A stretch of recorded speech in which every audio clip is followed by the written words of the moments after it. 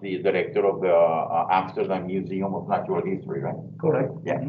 And he stayed for about 20 days or a month over there doing research in Los Roques, and that's where we met, actually. So it's been 40 years since we've seen each other. He left, and we never see each other again.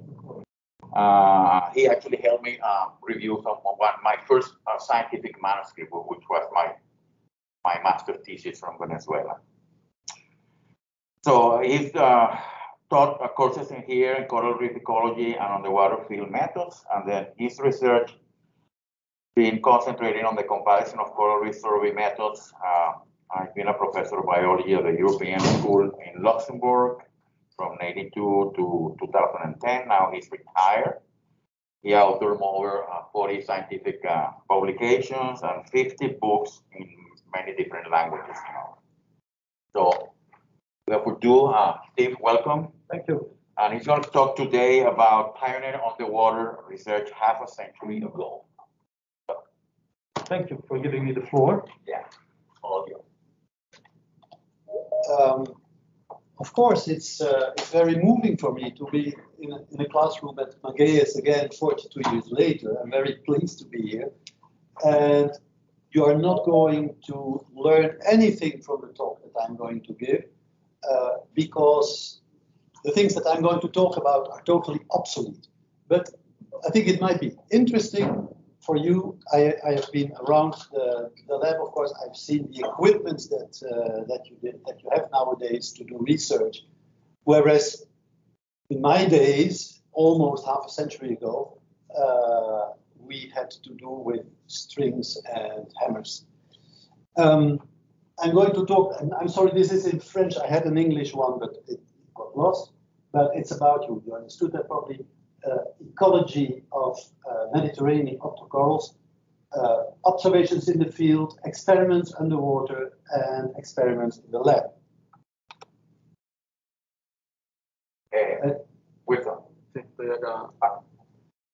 Now, this goes back even further than you might think. You can see this is 70 years ago, approximately. This is my brother. That's me, and I'm starting to be interested in the underwater world, especially in the Mediterranean, of course, because that's where I start. Shall I do this? Is that okay with you? Yeah. In southern France in 1958, my father, who was one of the first scuba divers of the Netherlands, brought a group of scuba enthusiasts to southern France, to Cassis. There are kind of fjords in southern France there. And I was 11 years old. I was the smallest boy of my class, and I was skinny like this. And I was only doing snorkeling. But then one of my father's friends looked at me and said, "You want to try scuba?" And I looked at my dad. "Is it all right?" And he said, "You want to?" Of course I wanted to. So they equipped me. I was already equipped for snorkeling, so I had my bathing trunks, I had my flippers, and I had my mask and snorkel. And they put this huge air tank on my back that was bought from the old German Navy, and with a two-hose regulator. And then that was all. No BCD that didn't exist, no depth gauge, no nothing. That was the equipment. And they said, "It's a little bit crowded here on the boat. Hop overboard and wait for us there." So I hopped overboard, but this tank was so heavy that the tank went right down to the bottom, 10 meters deeper, 30 feet. I suppose, I don't remember that. I suppose the tank hit the bottom first, and I had 4 legs up. Anyway, I thought, did they want me to wait up there or down here? But since I was down here, I stayed there. And the first thing that struck me was these yellow gorgonians that are typical in the Mediterranean Sea. And I won't bother you with the Latin names. Well, they come later. And this was what in psychology is called an imprinting. I was not at all interested in natural history later on in school. I was more into geology. And I hesitated when I finished high school. I hesitated between art school and geology. So I chose geology. And during the course of geology, we have also had biology courses, and we had a fantastic professor who taught things about the inners going on in the cell, and I was to be a cell biologist, I decided that. And then later on,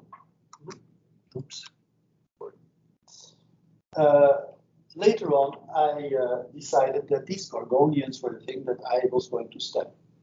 And I did that during 5 years in Banyuls. Maybe we can, yes, thank you. Yeah, probably a little bit better. So I worked in the marine lab in Banyuls-sur-Mer in southern France for several years. And one of the things that struck me was that the different species of gorgonians, they live under different circumstances. Unicella, which is these white ones, they live on bottoms that look upward to the sea surface. Paramericia, they are dark red, but on this picture they appear almost black. They are always on vertical ledges. And then there is Corallium rubrum, which is the precious red coral that is used in jewelry. Oops, never mind. Corallium lives in holes under ceilings. So they lived under different circumstances. And then I decided to find out why. That's ecology. And there I extended this to all the octocorals of the Mediterranean. This one is a very small species creeping on the bottom, Cornularia. And then we have that one, so 2 species of stoloniferans. Third one, we'll come back to those later. That's an Alcyonium uncrusting. Here you see the red gorgonian, but it is overgrown by 2 color variants of this encrusting Alcyonarian. The quality of these pictures, I mean, they are 45 years old. Okay, Alcyonium, which really looks like an Alcyonarian. Azella, a species that I renamed because it was a very long name. Alcyonium, very nice one, translucent, very rare. Here's the white gorgonian, which is extremely common.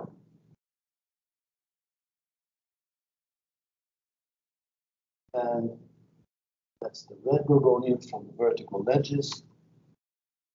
And last but not least, the precious coral. Some detail of the polyps. Beautiful species. Now, the white gorgonian, which is very common, spawns every summer, and it is possible to see when they start spawning because you can see the larvae in the polyps, so they are about to be spawned.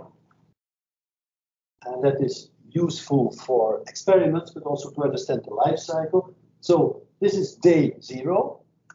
The larvae have just been spawned, and then they are floating. They have, of course, cilia, and then they settle on the bottom and start invaginating.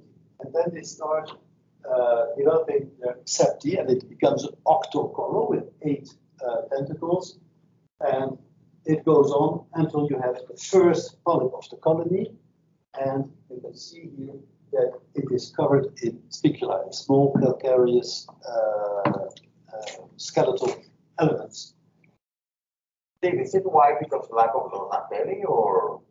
Some of my species have zooxanthellae. This one, Unicella singularis, it has an azooxanthellate form and one with zooxanthellae. Both. Now these are the young polyps, the start of a new colony. And we are talking about something that is 1 centimeter high, approximately. Sorry? Are these the zooxanthellae? No, these are the sclerites, the little calcareous.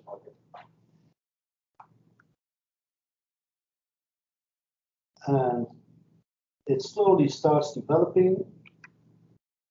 After a few months, you have young colonies with 2, 3, 4 polyps. Now, working underwater, it says, is limited in time. All of you who do scuba will know that. The thumb rule in those days was depth plus meters is 60. So 50, you can stay 50 minutes at 10 meters and 40 minutes at 20 meters, which is where my working area was, etc. When they add up together to 60, you are all right. That was before diving computers, but there were already diving tables. Now, if one stays too long and one does not do a deco stop, you know, you are in problems with the deco, and that is dangerous. So one has to stay a short time. And that was crucial in my research in the Mediterranean, but also what I did out here, because when I did those inventarization methods here to find out which was the best, what is the best? Well, the best is what I did initially, photographing the entire reef or the entire area, and count and measure the surface of each coral. Then you know what is there. But that is very time consuming. So I was trying to find out what is the best method to get reliable results in 2 dives of 40 minutes. Now, back to my work in the Mediterranean, we first did an inventory of what was living in this place. So we had these quadrats and noted what was there with one of those inventarization methods, which luckily after I did my work here turned out to be the best. And how much area do you have to sample? Well, I recognize that there were 2 communities. Let's skip this one. This is the little holes and caves in the rock. But this is in the open. Now, if you sample a surface of 0 whatever square inches, you will have 0 species because you will not see anything. And when you enlarge the area, you will catch more and more species. You can go on indefinitely, but that makes no sense because we are limited in time. So I try to find out, when you increase the surface, when does this curve become asymptotic, and when have you reached the total species or almost the total species? So that gives you an idea of how much one should sample, and that's what we did afterwards. Yeah, well, this is the same. It's the same story. Now, here we are sampling. This is one of the 40 stations that I had underwater. That's one of those vertical ledges. They are very close to each other. This is one, that's the other. That's an interesting slide, actually. What is going on? So, once we had done the inventory of the different stations, we started measuring the environmental factors. You can see that we have very sophisticated equipment to measure temperature. This is one of the things that makes you chuckle now, but that is the way we worked. And this is not a normal thermometer. The normal thermometer is inside, but it is put in a larger tube with very thick walls so that it does not get compressed by pressure, which can happen with a normal thermometer. And there was this mercury bath in which the thermometer, but it was slow, of course. You had to wait a little bit to be able to measure the temperature. We did that all year long throughout the seasons. We'll see that later. And then, of course, we had to take notes underwater. That has not changed. And this is about the temperature. Now you have here different depth. You can see 0 is red, 40 meters is, what do you call this, lilac? And the interesting point is here. When you look at 0, it goes up in summer, which is normal. So the temperature goes down at the surface to about 11, 12 degrees in winter, and can go up to 21 degrees in summer. Much warmer now because of global warming. But then you can see that which depth is green, that's 20 meters. At about 20 meters, something happened. Here we have the thermal climate. So we have a warm surface layer and a cold lower layer, which disappears with the winter storms when all the temperatures become the same again. Then we had to measure current. We thought current would be a major factor, and we constructed, I constructed, this is the counter from a record player, and we built this a nanometer type. This was cut from an egg box, and this was a very strong current, as you can see, because the rope that is attached to the surface board is completely worn.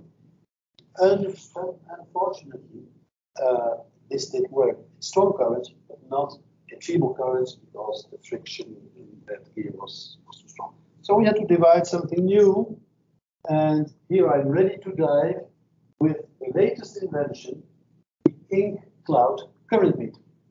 Now, what is an ink cloud current meter? This is an ink cloud current meter. Here you have a syringe with ink in it, and you push on the syringe, and you count the time. In those days, we dived with a depth gauge and a watch. There were no other means for diving. So you count the time that this ink cloud travels from one ring to the other, distance known, and then you know what even the feeblest current, the feebler the current, the more reliable it becomes. So we could measure the current at each stage. You can see me watching my watch to count the seconds that it takes for the cloud to travel. Now, what do we have here? Well, what is he doing? Is he fishing? No, he's lowering a second disc. You know a second disc. It still exists, I believe. And this is a means to measure the clarity of the water, which is given by a coefficient K. We will see that coefficient K later. So what do you do with the second disc? It is a given size, 30 centimeters diameter, and you lower it until you don't see it. That gives you K. This was my dad, actually, was helping me out. I'm helping my son to achieve his thesis in marine biology. And then I developed a very sophisticated electronics for 1970, that is. It was fed with car batteries. It had 100 meters of cable, and it had 2 light-sensitive cells. One that stayed on the surface, and one that went underwater to my different stations, and it gave immediately the percentage. So below there, it was 10% or 53% of surface irradiance is the correct term. Here you can see it. One could even switch to per 1,000. So it compares these two values of the surface and below, and it could be brought to all the stations. And I could first we had to later on switch to hemispherical captors that were better. And before each dive, we calibrated, we had the two together, and then the apparatus was regulated, so to show 100%, because they both saw the same.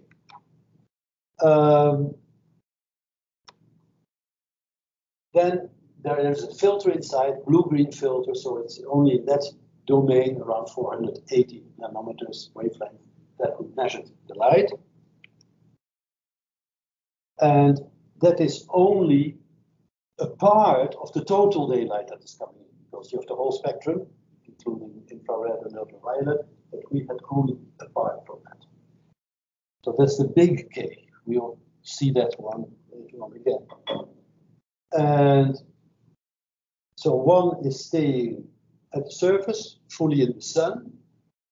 My dad says, so am I. I would like a fresh beer. And then I went down with the other cell. Yes, those gorgeous legs are mine. And in open water, I measured from the surface every 5 meters down to 40 meters. When I did that, there is this buzzer that could be activated, and then a surface observer was reading how much percent that was. Now, when you are at any depth, let's say 20 meters depth, you have the open water value. But if you have a rock at 20 meters depth, it has a north side, it has a south side. So each station has only a fraction of what is at that total line. That fraction goes from 0 when it's completely dark to 1 when it receives the same light as in open water, which is true for horizontal surfaces, for example. And so this is the lever that one could action, and then at the surface, my first wife was reading the percentages and writing it down. And she knew at which depth my things were taken. So I did, for instance, 3 buzzers. That means 3 times 5 meters. That's where I am. And a long buzzer means station. Now, you have the above water values, and they're very important because we have meteorological data on that. They are already on record. Now, how much penetrates into the sea? Because you have surface reflection. Only part goes under the water. And, well, that depends on many things. It depends on cloudiness. It depends on the water surface. The calm surface does not reflect the same as a very wavy sea. And that will determine the transmission from 0 meters above the surface, 0 meters below the surface. This is a rough sea. It is a totally different situation from a calm sea. So all these factors we tried to incorporate into our study. It also depends, the transmission, it also depends on the height of the sun above the horizon. When the sun is just rising, there is a lot of reflection. When the sun is in the zenith, which in Europe never happens, the penetration is much more. And that depends, of course, on the season and the time of the day. Now, let's go back to these light values. We have the total light that is at the surface. That's a known value. It's known from meteorological data. Then we have our factor K, which was the one determining how much light is in my spectral values, in my blue-green values. So that's only part of the total irradiance. And then we have the angle of the sun above the horizon, we have the cloudiness, we have the sea surface. All that determines the transmission from above the surface to below the surface.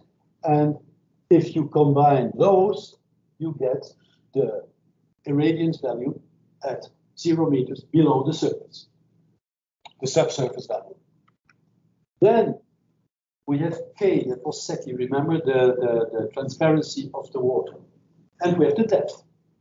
Now, those two together determine what the extinction is. When the water penetrates when the light penetrates into the water column, you have more and more extinction. And that means that you can calculate the irradiance value at a depth d, at any depth d. And then finally, we have the station value between 0 and 1, remember, depending on how the places where my octocorals live are exposed towards the surface, north, south, etc., under a ledge, etc. So with those station values, station coefficients, we finally can calculate what is the irradiance at a given station. And that's what we did with all those data that we collected, plus meteorological data. And here is an open water, and you can see that between, for the year or for the summer, it is the same trend. But you can see that from 0 meters, where you have, well, what is it? About 10,000 calories per square centimeter, you go down to 100 at 40 meters. 100 to 10,000, that's a factor 100, roughly. So when you go down 40 meters, the light diminishes 100 times. You don't realize that when you are diving because our eyes are able to compensate enormously. It is a huge difference. And for the organisms, of course, this counts.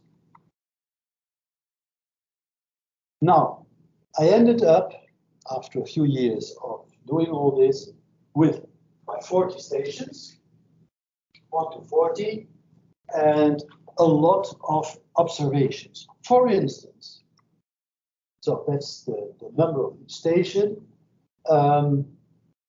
What is the substrate? We had only two kinds. We had rock, those are ours, and we had what is called coralligenous in the Mediterranean. It's organic rock. It's calcareous algae, and they build some kind of reefs, mostly deeper. And then I characterized the slope from horizontal to overhanging and caves, with sloping in between. And then, unfortunately, you'll see later why I say unfortunately, sediment. I only characterized 0 when there was very few sediment, plus when there was a lot. I'm not going into each detail with you, of course. Then the depth of the station in meters here. This is the station coefficient. The summer temperature, because that is when there is a difference between deep and shallow. The irradiance for each station was calculated. The water movement from calm to turbulent. And then here are our species. For instance, the first one that I showed, which is maybe in the CC, well, many stations you see a 0. The species was not there, but at some stations it was there. And this is the number of colonies that I counted per square meter. And I did that for all, if I remember right, 11 species.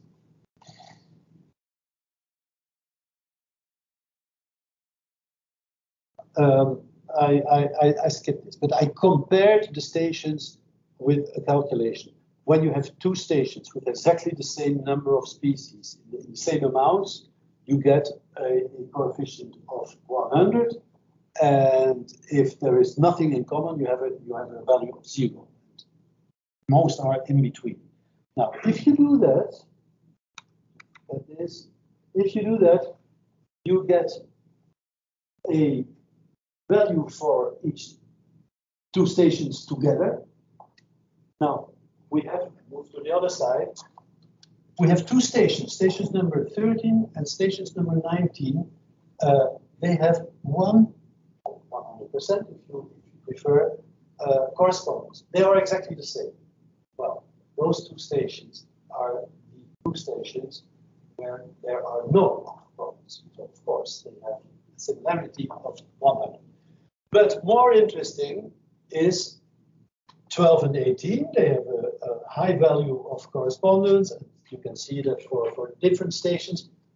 And we are getting groups. I have here what's the violet? We have a violet group that scores almost 50% similarity. Then we have another group, but these two only link together at a very low value. So this is a group, this is a group. Each color shows a group. Now, this is just calculations. They resemble each other or they don't. Now, each group can be characterized by what is there. afterwards, okay, what is wrong, what's right with 13 and 19? Well, no species, no octopodes. Here we have one species which is dominant and some of the other. Here it is larger dominant. Here's another species, etc., etc., etc. PMC is the red gorgonian that we saw in the beginning. ES is the white gorgonian. And CR is the red coral. Let's not look too much at the others. So we really get something there. Now, if I look only at this species, never mind what it is, CC is one species. How many colonies I have per meter? Well, in station 27, I have 10 per square meter. In station 12, I have 7. In station 5, I have 6.5. And I have 31 stations where the species CC is absent. That's one species. Okay, let's introduce a second one. Now, when I go to station 10, I have, sorry, to station 27, I have 10 CC, but also, well, 8 of AA per square meter. So now we have the representation of 2 species. There are still 17 stations that are not represented. Now, if I want to introduce a third species, which I do now, by flattening the 2 and introducing the third dimension. So station 7 is very interesting because it has PFC, it has AA, it has CC, and now we have still 17 stations that are not accounted for.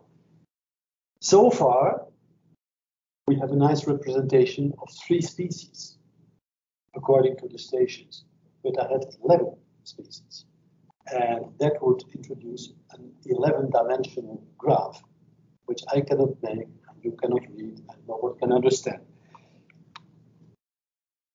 So we used in those days, new statistical technique.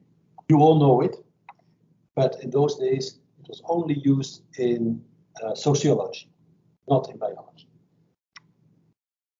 If you have a 3D object like this nice fish, you see how 3D it is, you can turn it around.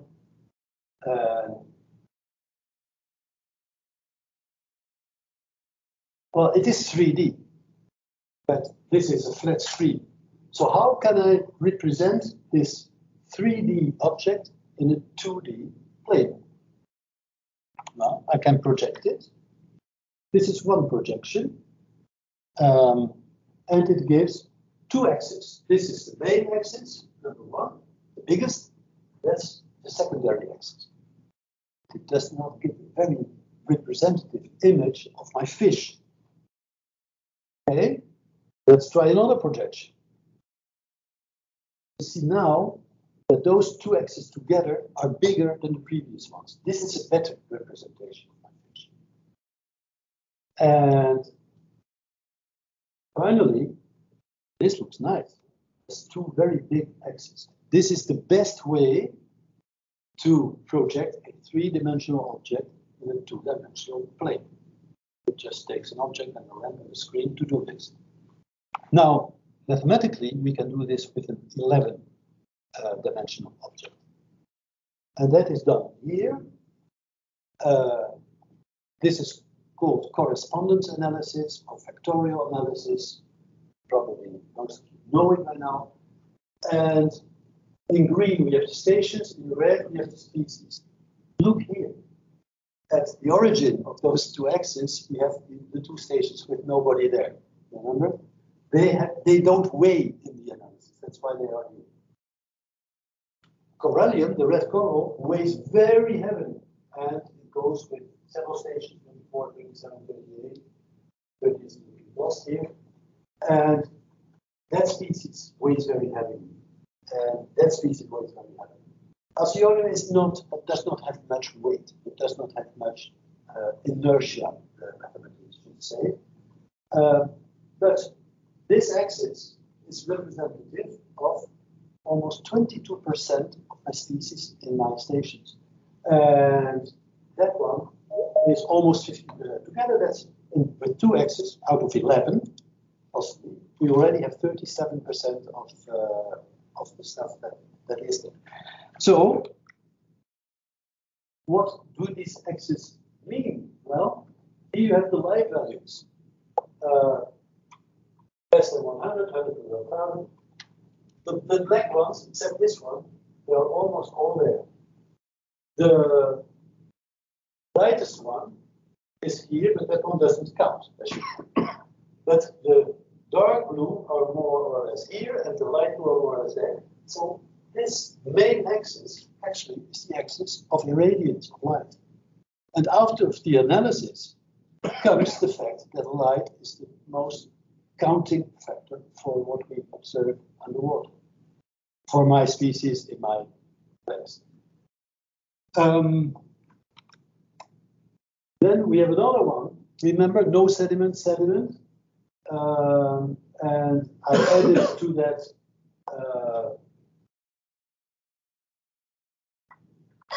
cracks and holes, no sediment, and 0 to 90 degrees. So that, and then the overhanging ones. And well, it makes a funny curve, but it goes from no sediment to no sediment, and finally to sediment. So sedimentation, if you go to no sediment and sediment, goes this way. Sedimentation appears to be an important factor. Unfortunately, I didn't measure it. I just said few sediment, much sediment. If I had set up sediment traps, this would have been much more interesting. Unfortunately, I didn't. Now here you have the 3-dimensional representation of our 11-dimensional space with the different communities. The 2 stations with nothing, the stations here. So this is very heavily beaten by the surf, no octocorals. Then we have 3 that are the blue ones to the left. That's very dark and calm water. That's the red coral, etc., etc. The different communities are clearly visible in this representation. I'll quickly over that.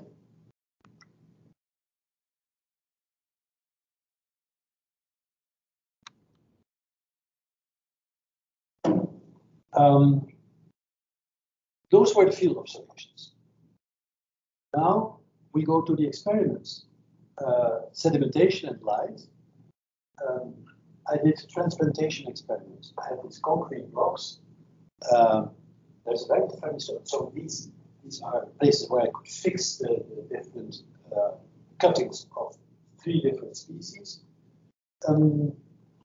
Funny thing is that a few years ago, so almost 40 years after I put those on the bottom of the sea, I never took them back.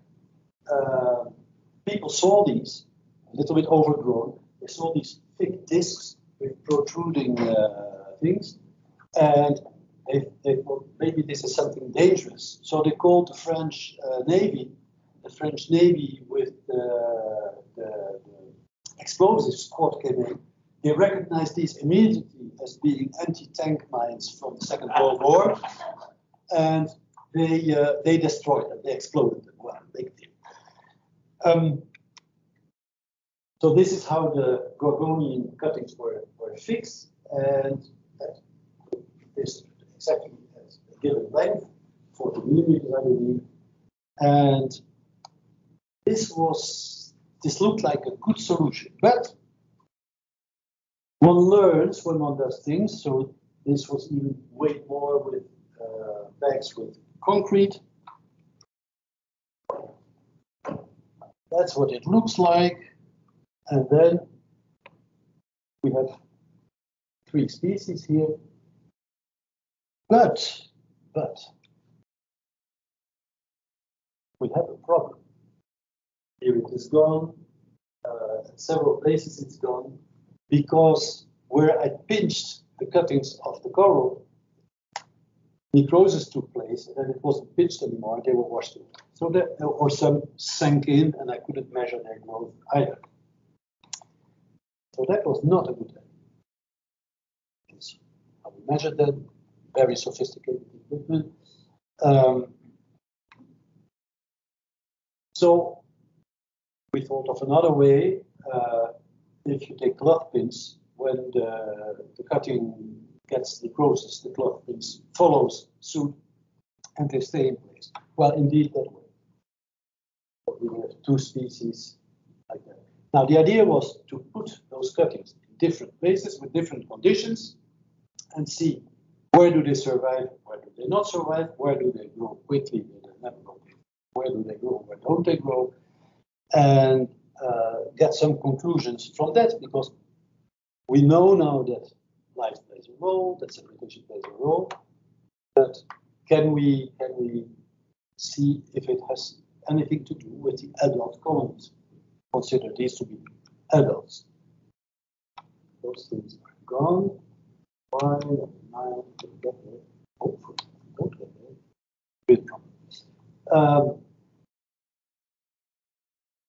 Well, sorry. So there were a few slides that were skipped because they don't show what they should show. The conclusion of this was not very clear. What was clear that when you put red coral, which lives in dark places, when you put them in full daylight, as far as possible in water, they don't survive very well. But the other two, they survive under almost any condition. No real conclusion. So let's try with larvae. So we take the gorgonians that are about to spawn. That is an underwater observation. Suddenly you see the season has started. So they are there for 2 weeks approximately. They're spawning. And we put them in basins and they spawn in the basins and we collect them with this apparatus. Very easy. You suck it, it creates a vacuum here. If you direct the nozzle at where the larvae are, and then you get them. That's how it works. And then, believe it or not, but that's me. Then we observe the larvae, and we could see that they are very flexible. They can get longer, and then you can suddenly totally contract, like here. And there are also the malformations. I have a rucksack. Let's go my way, no mine. My way, no mine. We are going the same way. You have a funny look. Who is saying this? Okay, so those we try to get out of our experiments, and we used only good, healthy larvae for our experiments. The first experiment was to put a buoy above 40 meters depth and to attach every 5 meters a small jar with some natural substrate, some natural rock, and an amount of larvae. Each one had openings with gaze so that the water could go through. One was painted black, one was clear. Now, what do you think about an experiment like that? Do you like it? Don't you like it? Give me some feedback. At each depth, 2 different light values, that is to see what the influence of light is. And then all the depths, we have warm water, then we have cold water, this is in summer. What is the influence of all that? This is a good experiment. Can you replicate, right? Sorry? More than just one replicate. How many of those jars you have per depth, for example? 2. Just 2. One clear. But I intended to do it several times. I had 2 weeks to do it. The idea was to see, do they settle on these pieces of natural substrate or not? What is when do they settle? Is it in different light values, or is it just a very short range of light values, or temperature? Well,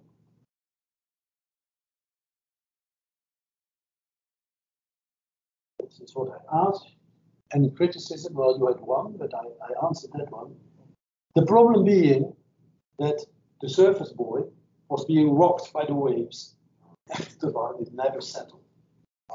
Also, it's very difficult to provide the exact substrate, as different substrates can provide different chemical cues, but we maybe we didn't know much about that. No, but you are right, and I didn't think of that, but I can answer it now. The larvae that I use of the white gorgonian, they settle on rock, they settle on the algal rock as well. So, but it simply did not work. So we turned to laboratory experiments, and we built a larvodrome. Well, the first larvodrome was rectangular, one lamp at one side and a transparent wall. And so the year when the sea experimental larvae didn't work, that was 1 year lost, because they have only 2 weeks, cannot adapt quickly. So the second year I had this larval basing, 3 different temperatures and a light gradient, because it was one light. The larvae settled in the corners. So the experiment didn't work. Then we constructed the larvodrome, no corners, and everything was rounded, so there was nothing for them to settle to. And this is a light filter, very transparent here, gradually very dark there, corresponding more or less, you see the lid, more or less to the gradient that you get when you go deeper. That's the larvodrome, ready to work. The light comes from on top, so there's no directional influence either. And then we put those larvae, we mix them everywhere, and then the experiment started. And here we have the number of larvae at the start. Well, you have the number of larvae, you have so many compartments, so all the larvae are more or less at this 6.25% because they are mixed all over.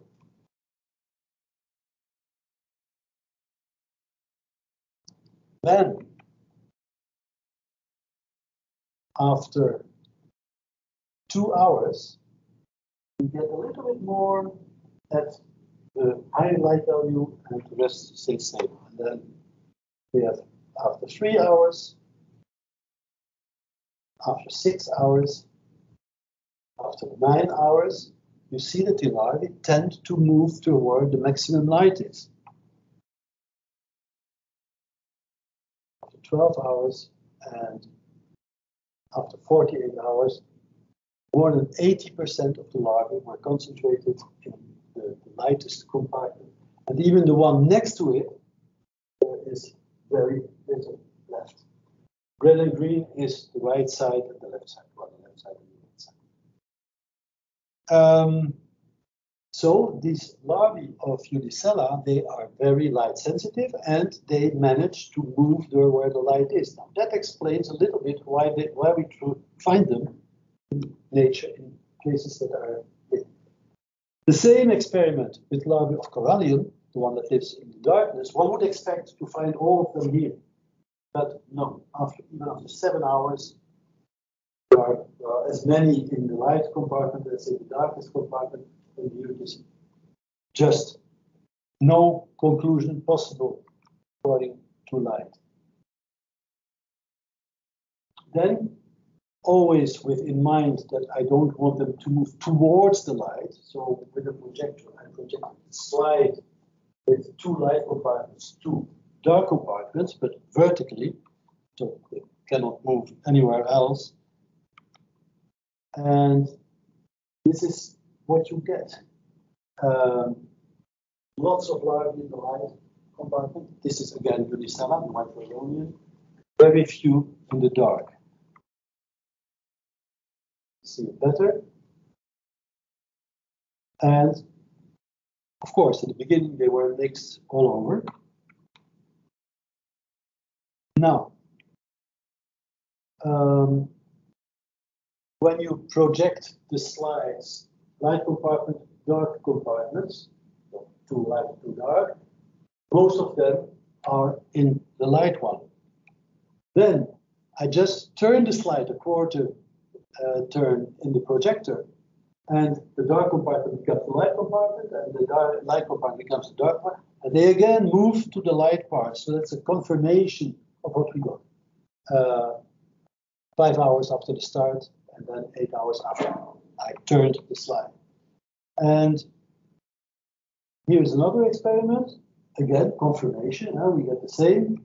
But when I take the slide out and everything is light, they even out. So they really react to light. And these are in English. Well, I know. And when I start with everything dark, I switch on the light, I count them quickly. Well, they are evenly distributed. But as soon as I put the slide in, then you again get. So Unicella was nice for everything. It worked well in all the experiments, but the other two, Paramauricia and Coralline, they did not work well for us. Here are the experiments with the larvae of the red coral.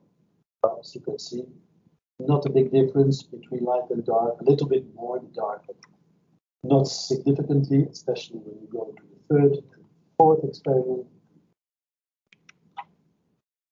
They don't react to light. Then I let them crawl in a big basin with dark and light, because I was thinking these unicellular, when they settle in the light, why do they settle? It's because they stop moving. So I measured every so many 10 seconds where they were, and well, they would stop sometimes turning on themselves in the dark, but also in the light. No conclusion is possible. So they go to the light, but I don't know why. These slides apparently are gone. This is an electron micrograph of the white gorgonian larva, the one that is light sensitive, and it has these structures with microvilli around the cilia. And that in biological optics is known as a light sensitive organ. So they can really sense light. Now this is, so the conclusion after 5 years of work is this.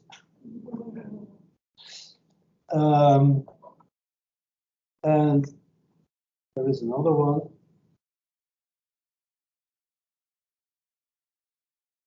But that's not the same Steven Weinberg. That's the astrophysicist who died last year.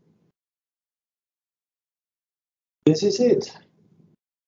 Lots of work, not to get lots of results, but the fun was doing it. Thank you, Steve.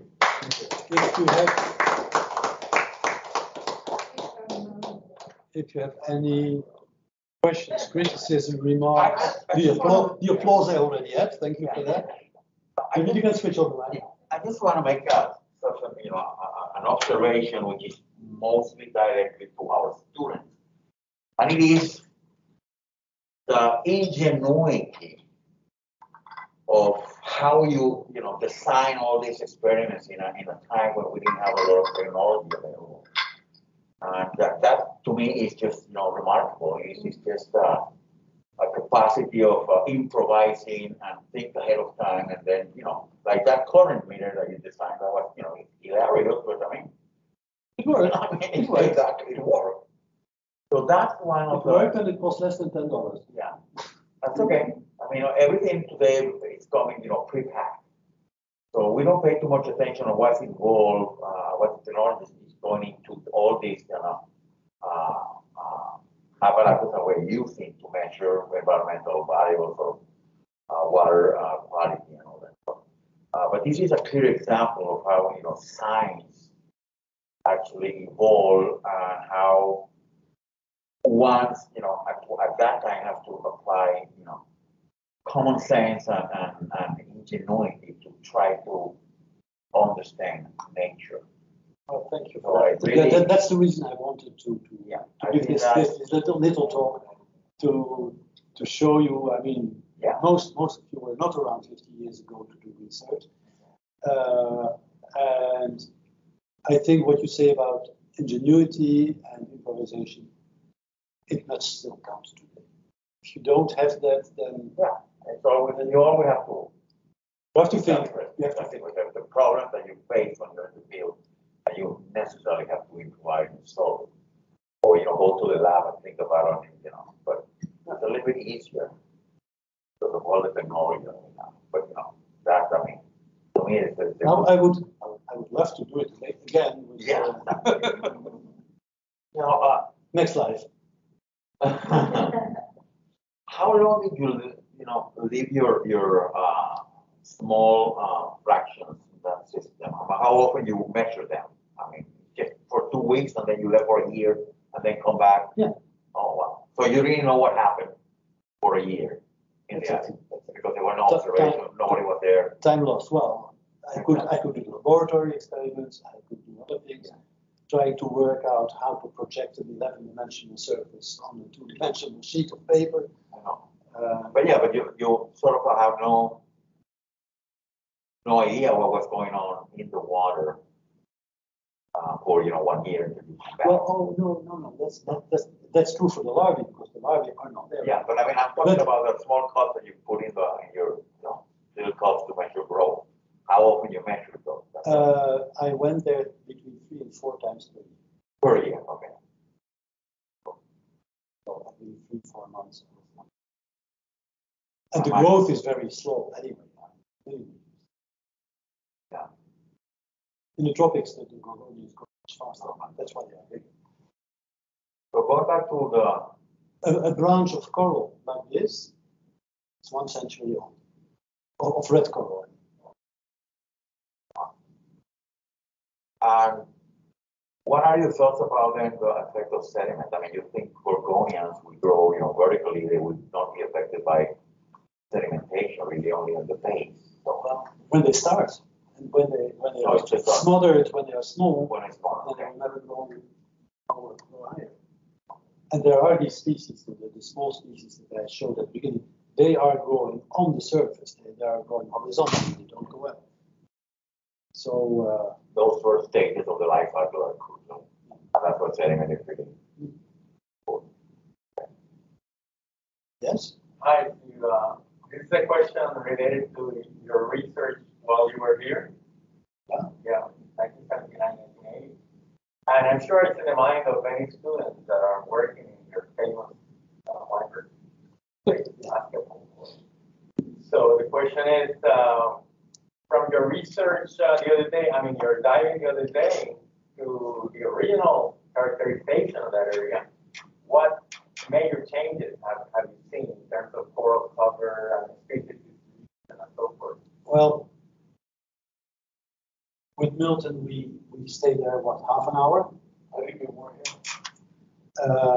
And I concentrated mostly on finding what was still left of my installation.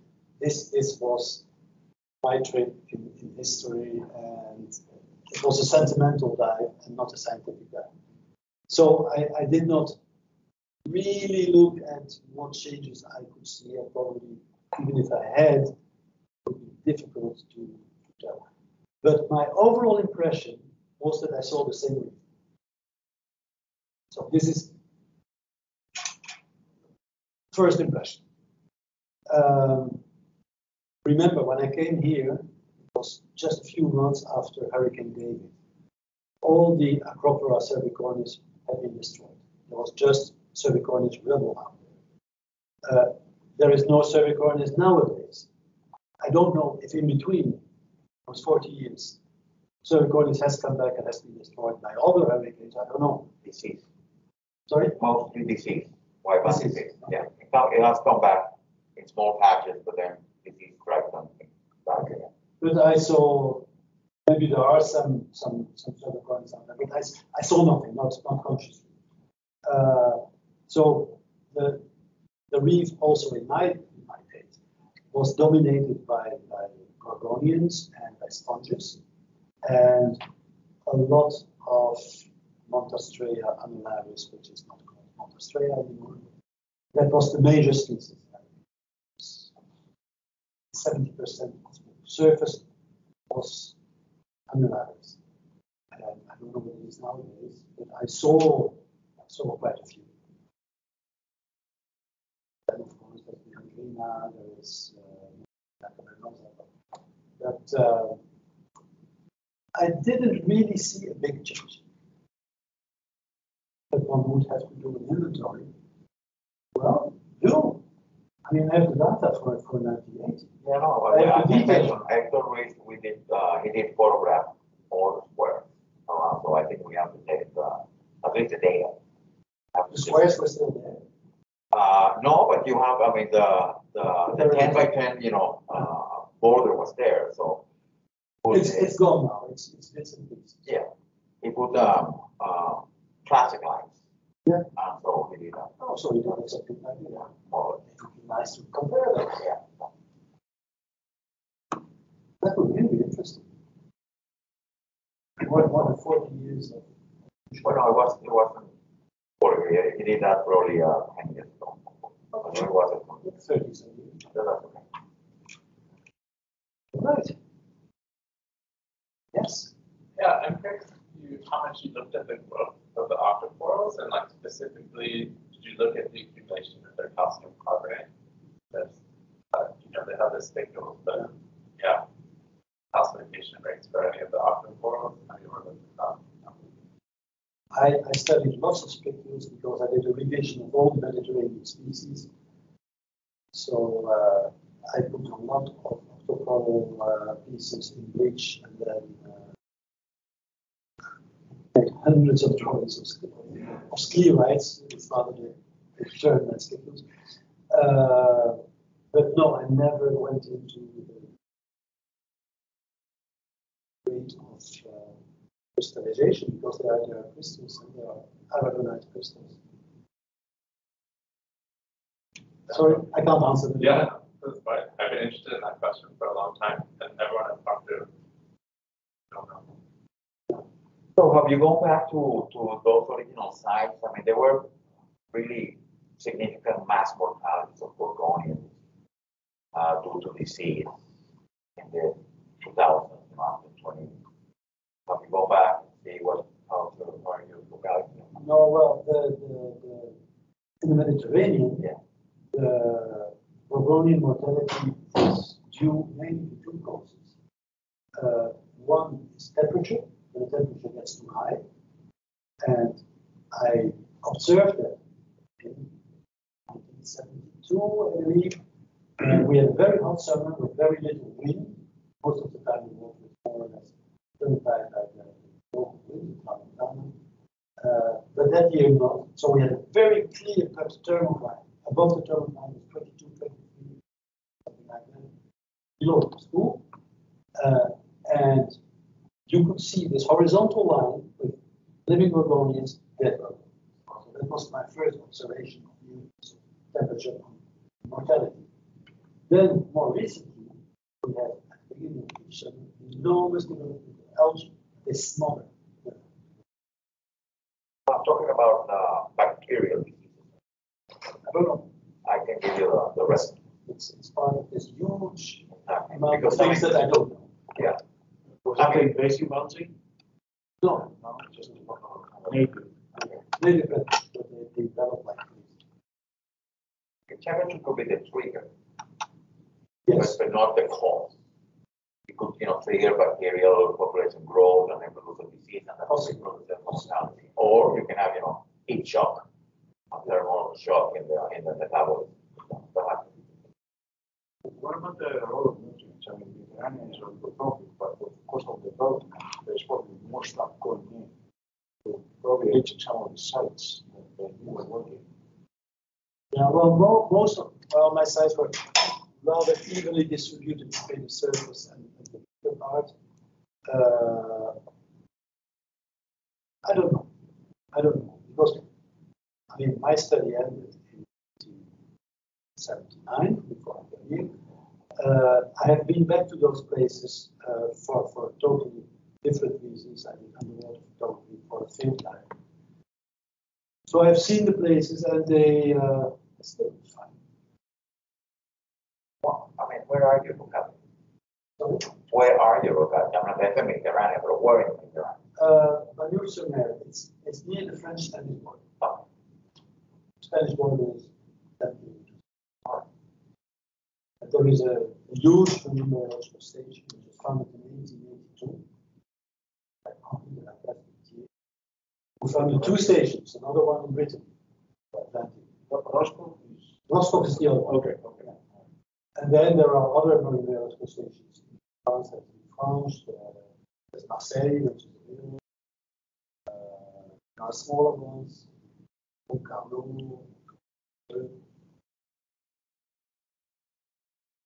Yes, Mario. Can you tell us a little bit more about what you're doing in your tour of the Caribbean this time around and your books that you're writing? I don't want to hold up everybody much longer, but I would be happy to say some more, show some. We're until 12. What time is it? It's 11:45. Okay. Then, but I cannot project directly from my computer. It'd be nice if I could show what I'm doing. I tell what I'm doing. So I left research after I left Puerto Rico. Not entirely due to what I wanted to do, but it happened anyway. And I became a secondary school teacher. I taught biology, which was lots of fun. Research is fun, but teaching is also fun. And what I was particularly happy about was, first of all, that my contact with the students, human interaction, and I learned from them when I explained things wrongly. Because suddenly, when the eyes go completely blank, you know that you haven't taught it the right way, so you have to adapt it and teach it in another way.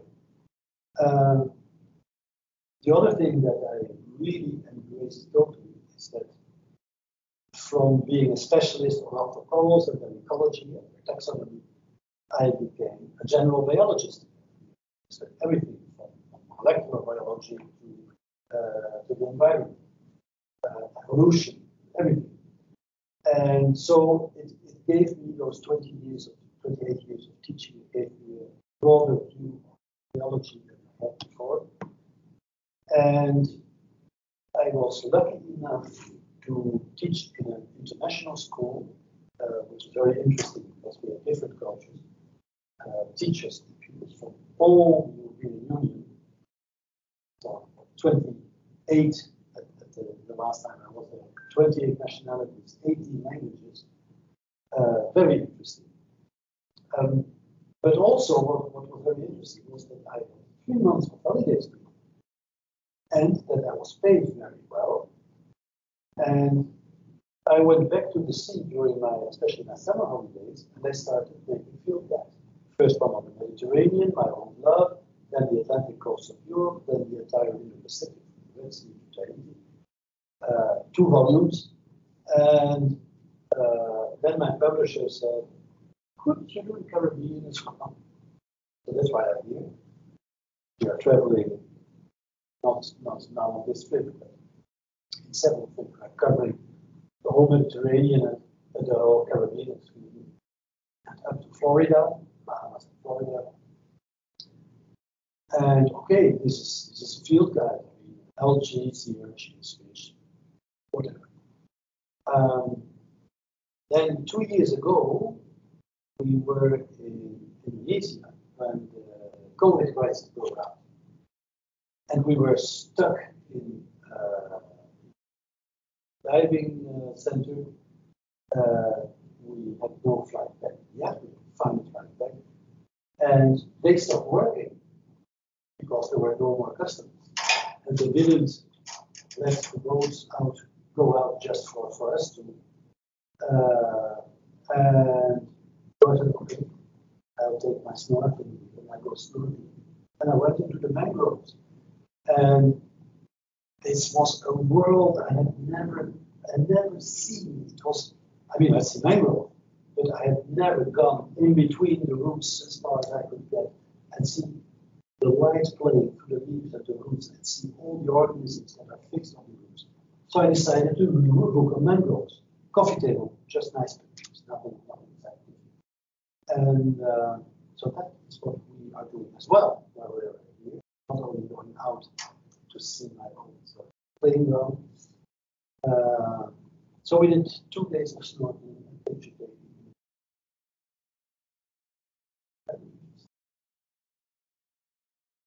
Going to mangroves.